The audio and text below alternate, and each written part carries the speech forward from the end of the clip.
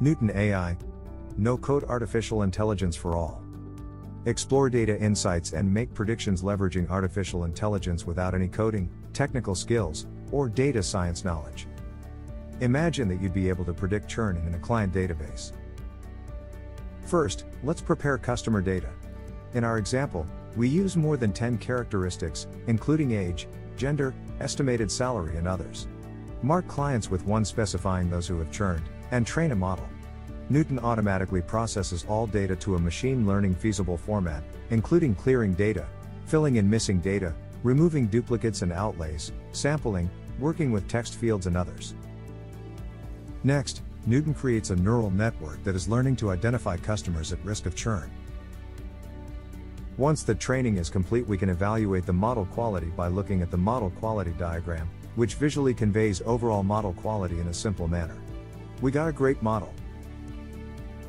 It's also important to understand the logic behind the decision-making process.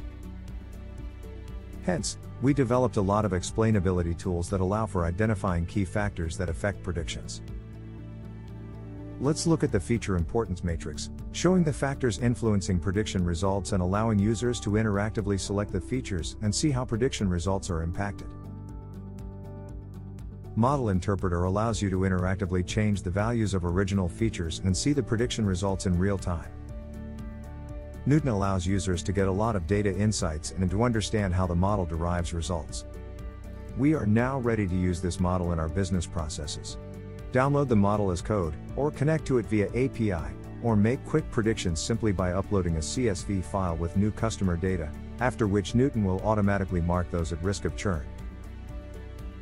It is important to ensure that any model is not out of date.